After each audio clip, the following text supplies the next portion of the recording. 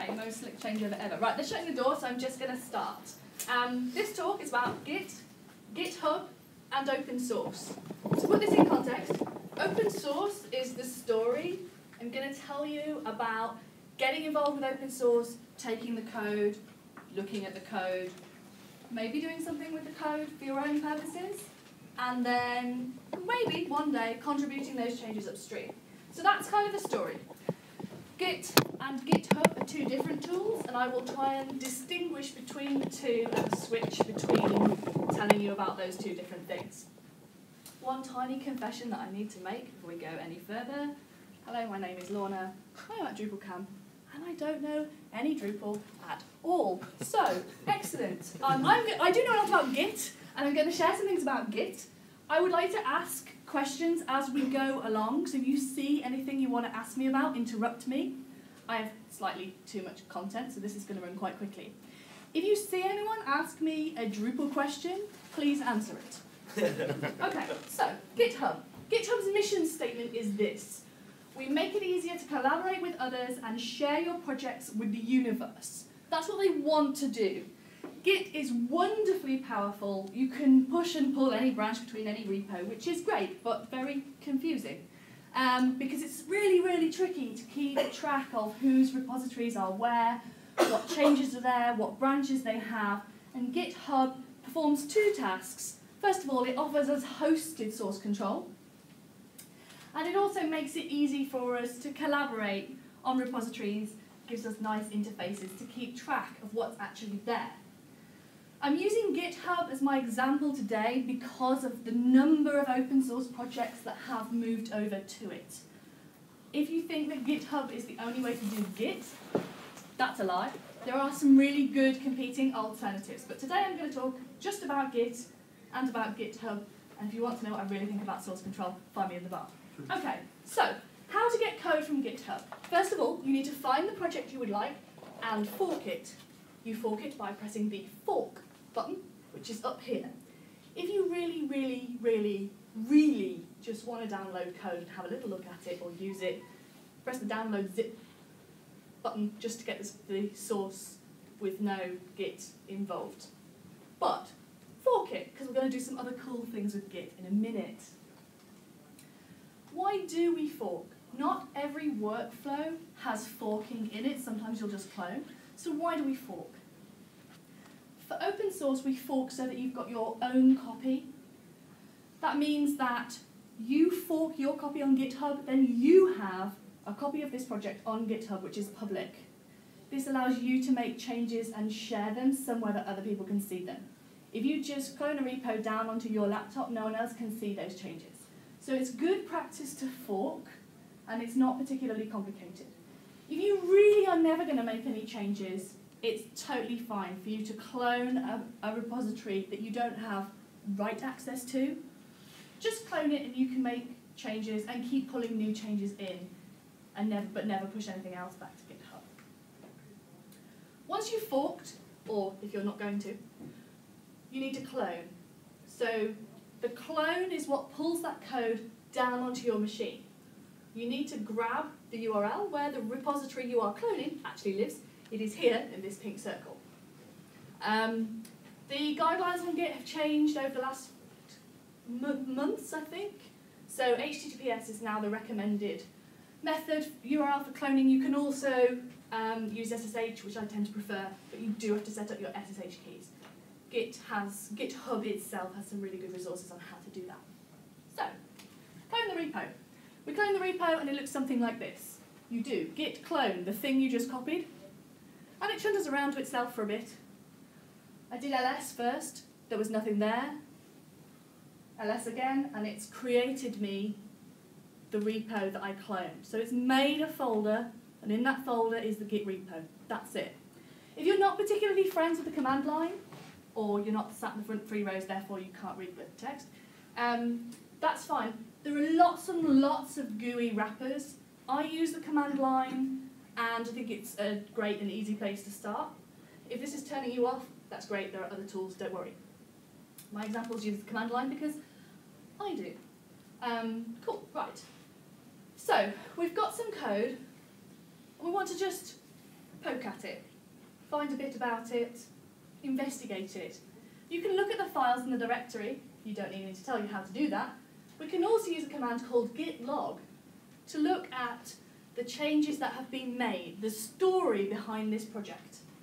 By default, the git log command pipes the output to less or more or something, which means that you type a command and it shows you some stuff, and then you can't get out again. Press Q. Okay, it has run less for you, it just didn't tell you that. The manual page for git log is 26 pages long. I'll spare you the details and just show you my favourite switches for git log. Git log with --1 line. That, instead of showing you the full commit SHA-1 identifier and the messages and some other stuff, just shows you the beginning of the identifier and a bit of commit message. You only need this much of the SHA-1 to get a unique on the majority of repositories. So when you're looking at Git revision numbers, commit identifiers, you can use, instead of using the whole thing, you can typically use the first 5 or 6 characters, and it'll be unique. You need a massive repository for that not to work, and git log gives you 7 by default. The next switch is --graph. And that's what makes that ASCII art up the left-hand side. This shows you which commits were on which branch and when they merged in, so you can sort of see which things go together. Because Git allows easy branching, commits to be made and then merged in, things very rarely happen in a linear way. I find the graph can just really help me to understand which contributions came from where. I'm an open source project maintainer. I run the Joined In project, which we're using today to give feedback to speakers. So all of the development that happens on Joined In merges in from someone else's branch via pull request. Nobody commits direct to that repo. So I need that view. I find it really helpful. --decorate does this stuff in brackets. The red's not brilliant on the projection. It lets you see where the last point on each branch is. So you can see where your local branches point to, and if the remote branches have got ahead or behind of what you're actually doing. Any questions so far? One person's gone to sleep. Some people are nodding. I think we're okay. Good. So, great. We learned how to use Git. We've got some code. We've got that library. We've had a play. Fabulous. What normally happens to me is I grab the library, then I run out of time, and 3 weeks later I come back to actually look at this tool that I was so excited about. And of course, there have been changes in that project since I grabbed my code. So staying in sync, whether you've just grabbed code to look at or if you're using someone else's library to build on, is really important. To be able to talk about how we stay in sync, I need to tell you about something called Git remotes.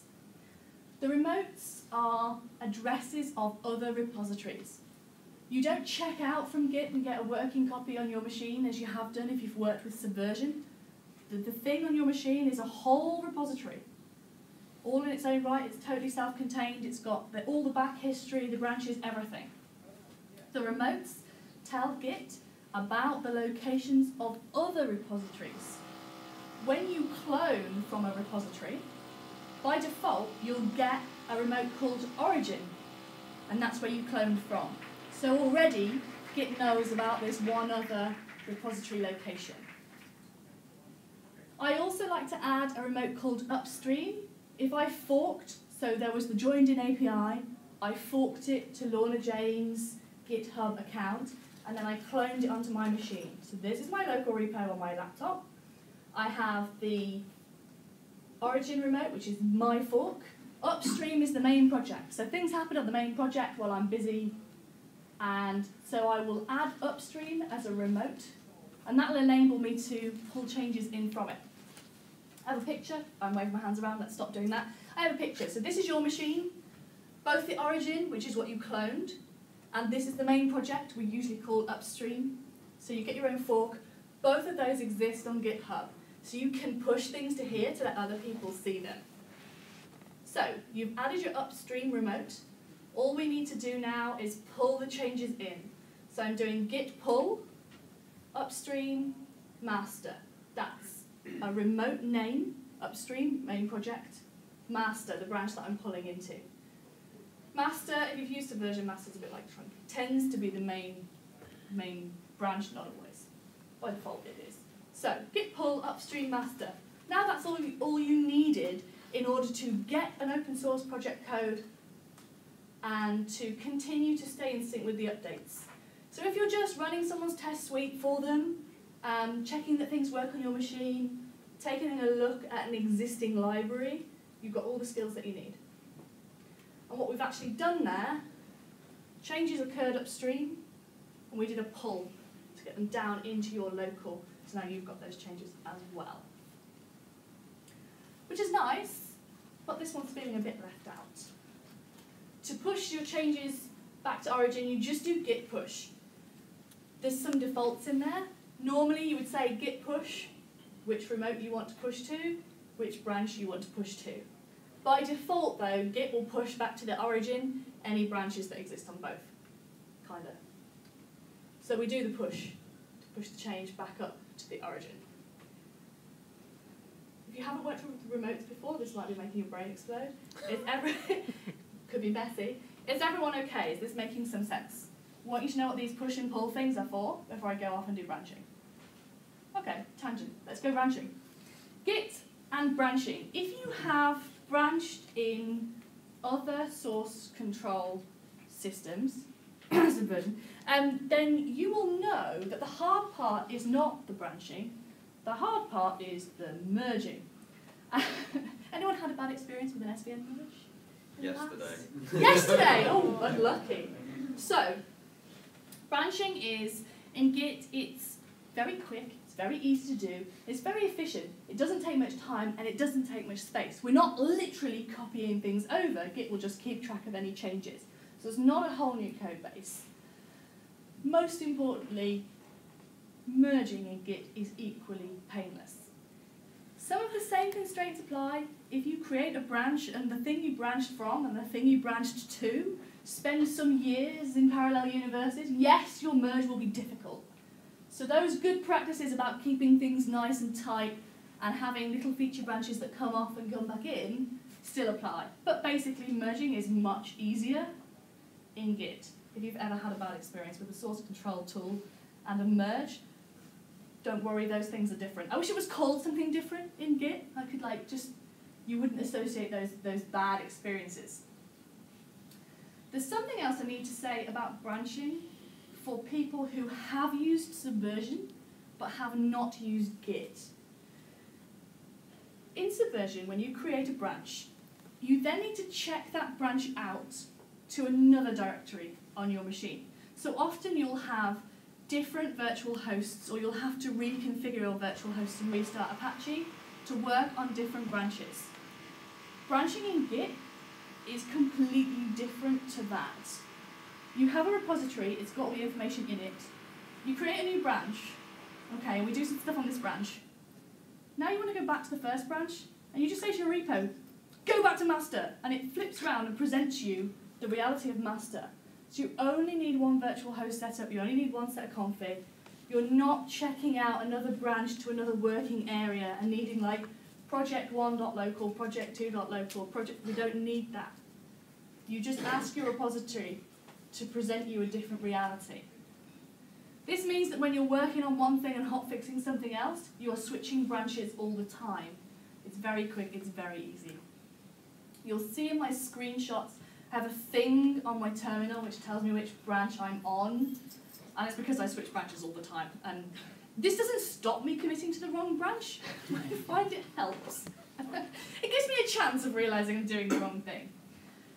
So that's just an aside. That's something that I found really different about Git when I moved over from Subversion. If you haven't used Subversion before, you'll soon think this is a really good way to work with a repository, and you'd be right.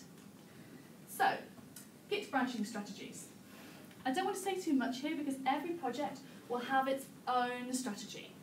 Each project will have its own rules. Some of them will require you to open a ticket in the bug tracker, create a branch on your repo called the same thing as the ticket that's open in the bug tracker, and then open a pull request with it. More on pull requests in a moment.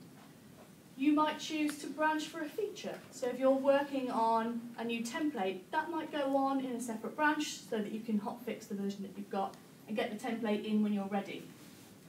Branching is fabulous because it allows you to commit multiple times, just as much as you like. You can throw your branch away. You don't have to push it to GitHub. It might be that no one ever sees what you did this afternoon, 18 commits on a branch, and actually that was a really bad idea.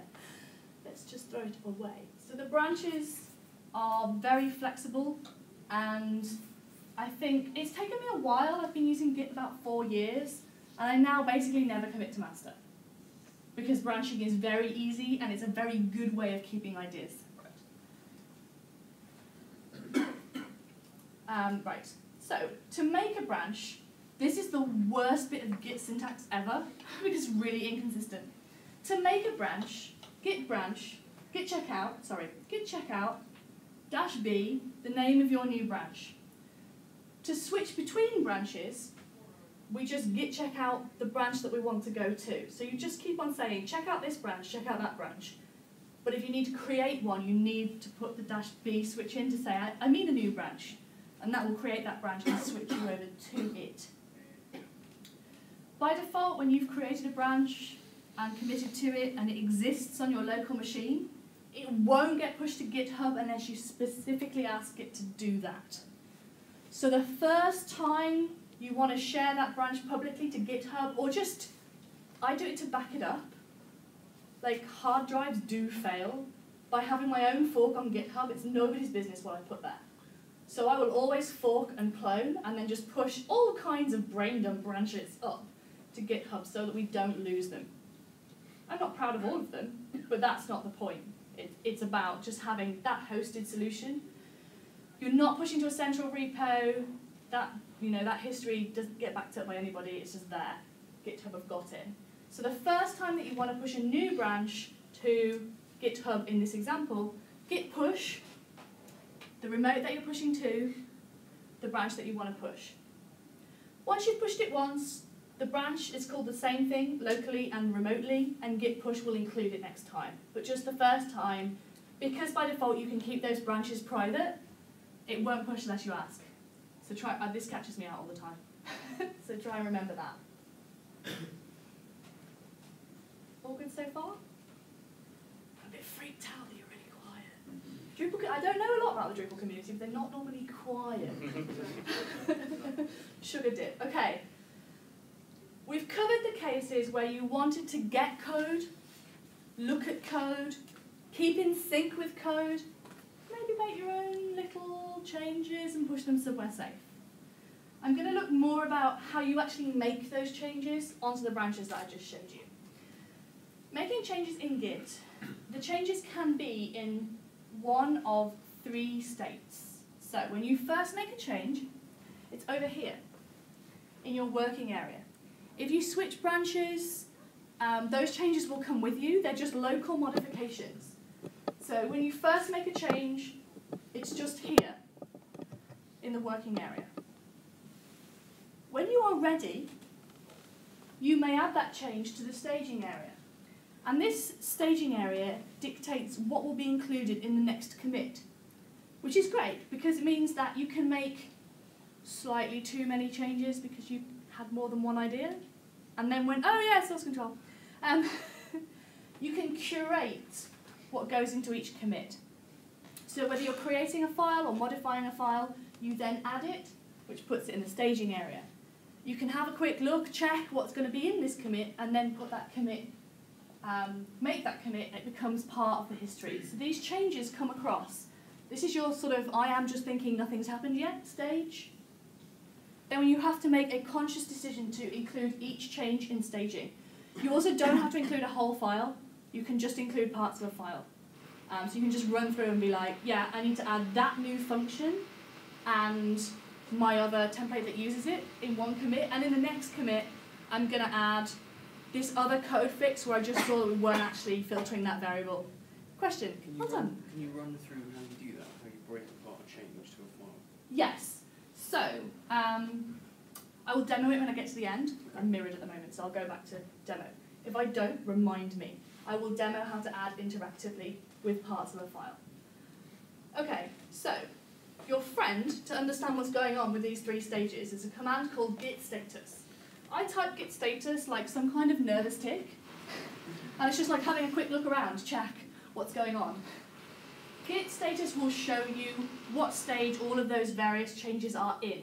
So it will show you which changes are staged, which files have been modified. Git was tracking them, knows about an earlier version, but you've changed them. And it will tell you about untracked files. So those are new files that you've just added normally, or artifacts that have been generated by something. Files that Git is like, there's some files here, you should just let me know if you want me to take care of those. It won't pick up new files by default, you just say what you want to happen or not. Files which haven't been changed aren't shown, because we don't care, it's all about changes. That would be huge if we listed every file in your project every time you ran git status. I'm running git status. This is like a story of commits.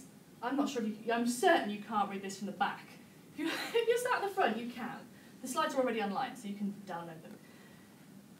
Run git status, and this says, on branch master, nothing to commit. That's 2 really important pieces of information. On branch master tells you where you're about to commit to. Always useful to know. Nothing to commit. Okay, good. Nothing. So now next I edited the readme file. Next time I run git status, it says on branch master, changes not staged for commit. Oh, you can't read the red. That says readme.md. So I edited the readme file, and it shows as a modified file there in git status. And let's say I go for a cup of coffee, and I come back and I go, modified readme.md. Wonder what that was. So, my other good friend is git diff, and git diff will show you, with no arguments, just the changes that are in the working area. Do you have a quick look at your modifications and get a sense of what happened here? Is this 1 commit or 2? Which things do I want to change or stage? Am I done? So, git diff. The other command that I use a lot is git diff -- staged. That shows you everything you have added. So it's the diff of your next commit. You can very easily see exactly what you're about to commit. -- staged. That's useful for realising you've commented something out in htaccess and managed to add it. Not that I do that twice a week at all. Okay. Now, we're getting ready to stage that change. So git add the file. And what I actually did here was I checked out a new branch. So I made a change, and then I went, oh yeah, okay, we don't commit that to master, on branch master, let's not do that. So git checkout -b, I've called my branch readme, and it shows me that I brought modification with me. I'm just showing you this so you get a sense of what would happen. All of your GUI tools will give you similar feedback in a much more pretty way. So git add readme. Now when I run git status, it's gone green. If you're using Git from the command line, please turn on color.ui = auto. Will change your life. I'm on the branch readme. My staged changes are readme.md. I'm ready to commit. Before we commit, I want to share some thoughts on committing. I've been running development teams for quite a long time, and I have opinions with a capital O on what makes a good commit. And most of these I've learned the hard way, so I'll share them with you. Try to keep commits very atomic. If you see me commit, if you look at my logs, it's like, added the database patch for so-and-so, made the controller method for so-and-so, and registered the root. Created the templates I need for such and such. Added error handling and the error templates for such and such a feature.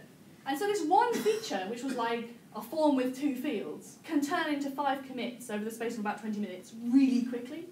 And that's awesome, because if I've done something wrong or something shouldn't be there, or I fixed the coding indentation on a file, that's just a little commit as well. And if any of them are nonsense, really easy to just pull that out or revert it. So by keeping your commits more and more and more atomic, it's much, much more easy to pull things out and put them back.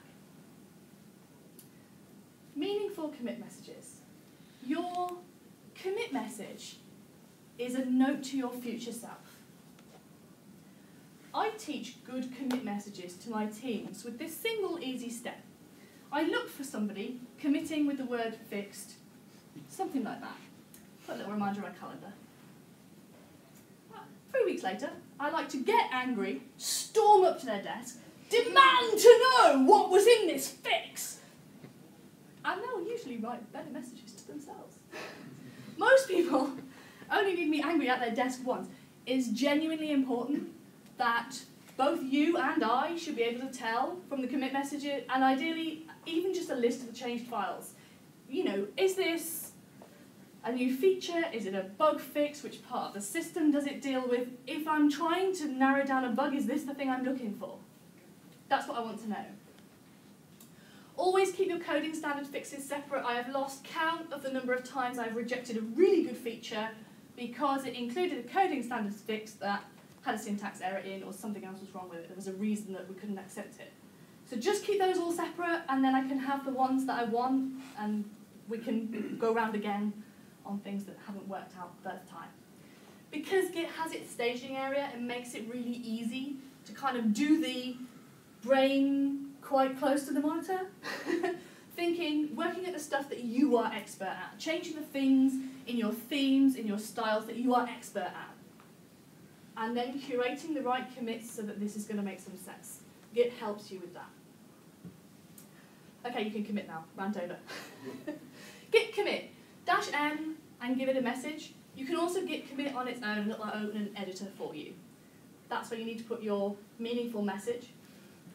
All that happens, git commit, you just get a little acknowledgement that that happened. It tells you how big your change set is. And if you run git status again now, just says on branch readme, no changes to commit. I showed you how to push already. Git push, name of remote, origin, here I am, name of branch readme, and it chunters around, shows you this compressing objects, writing objects thing, does a little dance for itself, and then returns you back to the command line. So what we've actually done there is we've made this local feature, ideally on a branch, depends on your branching strategy. We've made this local feature and we've committed probably a few times into our local branch. We push our branch up to the origin and we don't have write access to the upstream. We don't have write access to this. So we're going to request that somebody with write access takes this change and applies it to the project. It's called a pull request. So I pushed up to GitHub, and so if you look in my public activity on GitHub, you can see Lorna Jane created branch readme. Click on the branch, and you get the option to open the pull request. The pull request is literally saying, hey, you're the project maintainer, can you please pull? I request that you pull this branch that I just created. It's a very nice way of keeping changes separate. Once upon a time we emailed patches, lots of projects still do, but GitHub in its social collaboration mission gives us pull requests. It's a very easy way to look at the change, so you can see who changed what. I often get branches coming in as pull requests to my open source project, which have had 2 or 3 people pushing changes between them. I mean, commits from multiple people on a branch when it eventually arrives as a finished pull request. So it's a very easy way to see all the commits. It's an easy way to see the diff, gives you a nice graphical diff, and it's also got great discussion tools. So you can comment on the pull request as a whole, but you can also add notes to individual lines and be like, is there a reason we did this? And then either it gets merged or more discussion takes place, or there's a place where that collaboration is going to happen. So we go to the new branch and we press the Open a Pull Request button, which is this one indicated with a large pink arrow. Open the pull request, and it just asks you to add some details. If you are contributing to an upstream repo, tell me what has changed, then tell me why it's important. I'm probably more ditzy than some open source project leads, but if I don't really understand why it's important or why you've made this change, like you open a pull request, join in and say, theme is now green. Why would I want that? So just explain to me what it is and why it's important. That really, really helps. So we open the pull request in order to get it merged. Once you've done that, you can see it in the list. So it's public on the list, if it's a public project. or if it's private to all the collaborators, it's public on that list. You'll get an email if anything happens to it. Fingers crossed, that's getting it merged. But if there's discussion, suggestions, or anything else, it just gets closed. Some projects have a tradition of getting their pull requests closed as the first thing that happens. A bit like PHP.NET will close your bug when you open it. That just happens. Good. If you don't care enough to go back and reopen it, they're not going to look at it. So some projects have that.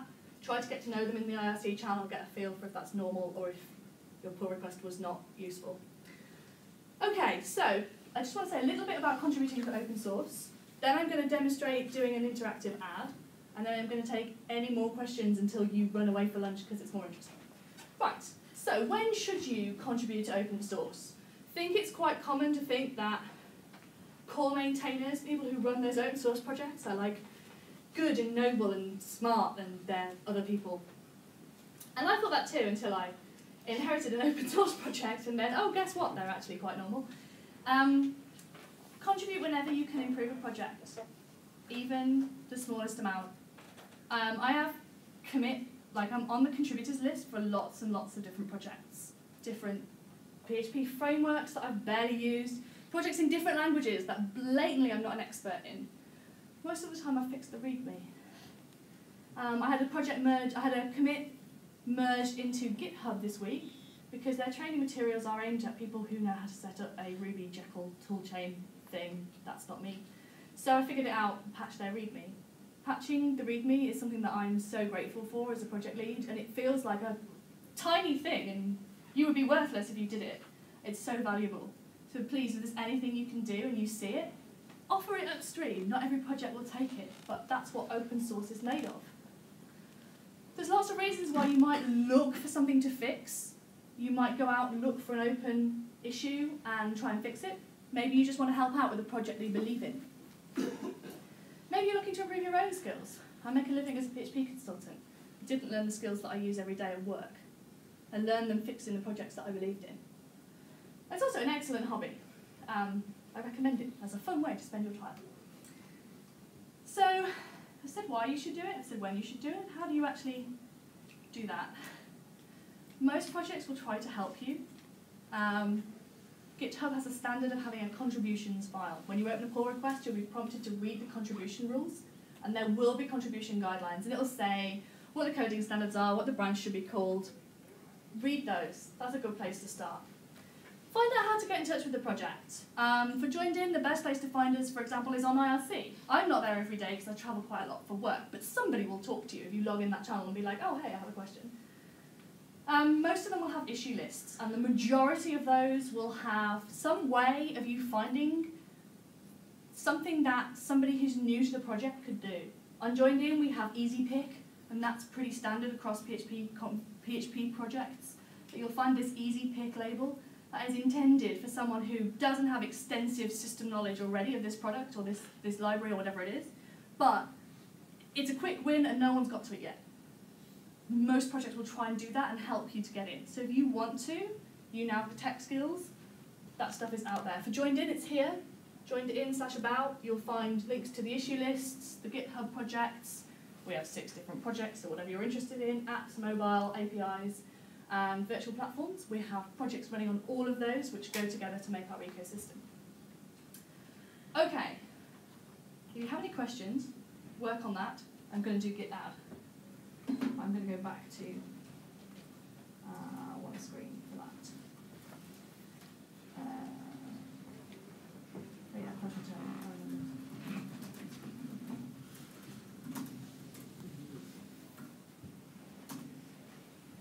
Sorry.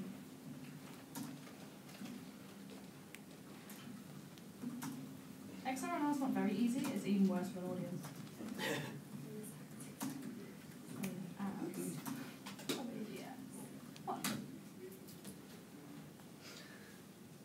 Ta-da! Right. And I didn't crash my terminal, this is amazing. Cool, so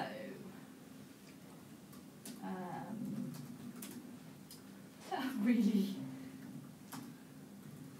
Right, that's going to confuse me. Right, so here I am. Git init creates me a Git repo exactly as if I'd cloned. This is the kind of thing I use just to keep changes tracked of my own projects that I may or may not push somewhere else later. So we do git init, and we edit a file, and we write stuff. This is the loudest lecture in the world. And then we'll just do that again. Lovely, right. So I have, let's go through the process properly. Git status, wow. Git status thing.txt, untracked file. So git add thing, git commit. Here's a thing, right, lovely.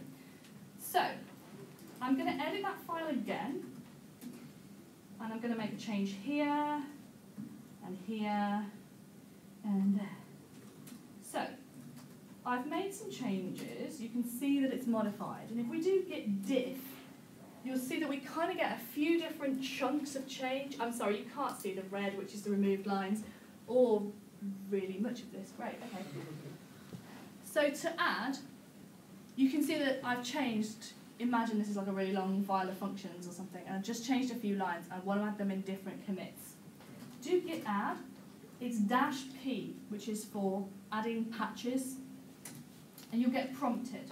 So, here, this is at the bottom of the screen, brilliant. Here is the first change, and I removed a line really high up in the file, line 3-ish. And the prompt is, stage this hunk. Yes, no, quit. I don't really know what most of those do. One of them does split, which is quite useful. I thought it was S, but that's not listed. Question mark is what you should press now. Right, stage this hunk, do not stage this hunk, quit. Stage everything after this point. There is it is S, S, split the hunk. So if it's a couple of lines together and you only want one of them, I know, terminology is awesome. I'm glad you've still got a sense of humour even at lunchtime, that's amazing. So if you've got a few lines together, but actually they're two different things that just happen to be in the same place, you can split it and it'll just keep on trying to guess what you mean until you literally get a line at a time and you can say yes, no, yes, no. So I say, yes, I'd like to stage this hunk, but not this one, but I will take that new line there, yes. Git status shows the file as being staged for change and having unmodified changes to it. So if I commit,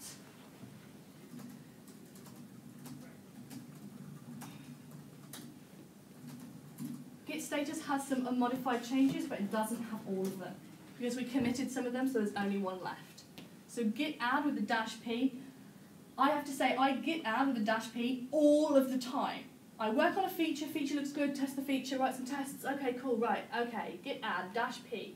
Do I want this, do I want this, do I want this? There's a var dump. No. Moving on. Yes? You know, when you were saying there's loads of GUI tools you can use, how Yes. well do they cope with that P functionality? I have never used a GUI tool, I'm sorry, I can't advise you. Anyone else know? Anyone else use them? Pretty well. If they do? Pretty well. Atlas is source tree. You can add in basically when you do the equivalent of a diff, it'll show you individual chunks and you can actually stage this one, this one, and this one. Sounds good. Thank you. Does that answer your question about add? Who asked me the question about add? Yes. Yes, perfect. Any other questions? It's not so much a question, but just going back to when you were talking about good commit messages in Drupal context, there is actually a set of guidelines on Drupal.org for that, for how they should be done, that Okay. probably not enough people know about. There we are, fabulous. Perhaps you could tweet the link for us. Yes. Thank you. There's also a commit message generator built into Dreditor, if anyone uses that. There's a commit message generator built into. So when you post an issue on Drupal.org, there's a standard for how the description is. When you work through it and you're ready to commit, you can hit a button with this Chrome plugin, and it will say issue blah blah blah, list all the committers. It's very nice. Okay, good. Good Recommendation for the commit message generator. Yeah. Someone's thought that through. Yes. Cool. Any other questions? Okay, cool, that's easy. I am only here today, so if you want to ask me any questions about anything you've seen, my open source project or really anything else, I'm not going to even try and reconfigure my screen again, so you can just have my last slide in PDF view. This is how to get in touch with me. I do lots of PHP and Git related training, so if you need me for that or as a consultant, just give me a shout. Please leave me some feedback. I'm not accustomed to talking to Drupal people and I'd love to know how you thought it went. Thanks very much.